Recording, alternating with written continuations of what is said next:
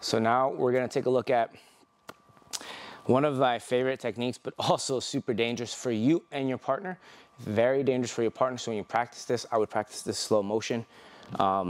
It's the aggressive Junny lock, okay? It's the one we're gonna force, and it's probably gonna have the person yell, okay?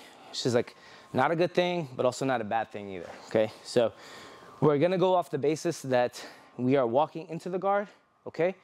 Or we are having them put us in the guard. So it wouldn't matter if I did the opening like this, and I stepped in, and I went into a submission here, or she decided to suck me in, put my leg in, pull me here, and then I'm still doing it here, right? It doesn't matter, either way is fine. You're still getting to the same position you wanna get into, okay? When I go here, now what's gonna happen is instead of gripping the leg and walking away and turning the hip and using this rotation to turn the hip and isolate here, what I'm gonna do is I'm gonna keep it here.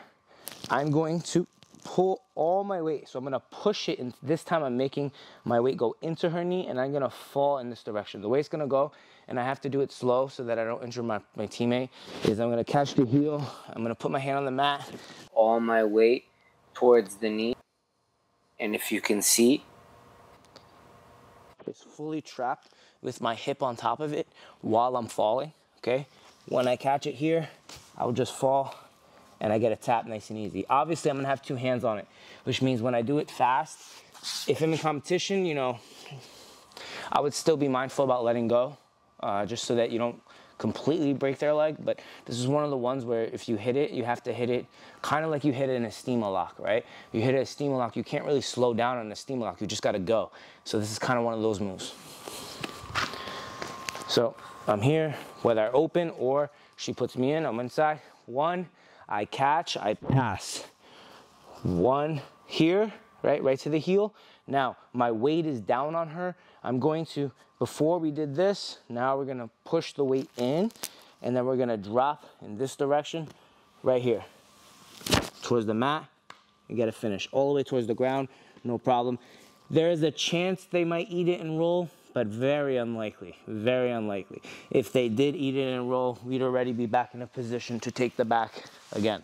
So I'm gonna show it slow again, and then we'll show it a little bit more cleaner. So inside, walking in, or she puts me in, I pass from toe bones to toe bone grip. I go hamstring to hamstring. I put all the pressure in. I make sure that I catch here. A lot of the time, sometimes the foot will be here. And if I don't wanna stack, and I'm on this angle, I will have to go here and raise, okay? When I catch here, we're gonna fall. I'm gonna fall a little bit, and I have to let go at the end because she's gonna break her leg on the way down, okay?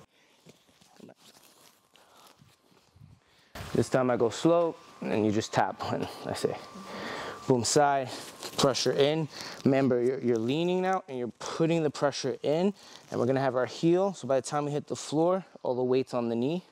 We're going through, catching, I'm hipping, and I let go right at the end. And obviously, you see I had to let go abruptly so that she didn't get injured, okay? But the way to practice this nice and easy, okay, is kind of have to modify it a little bit.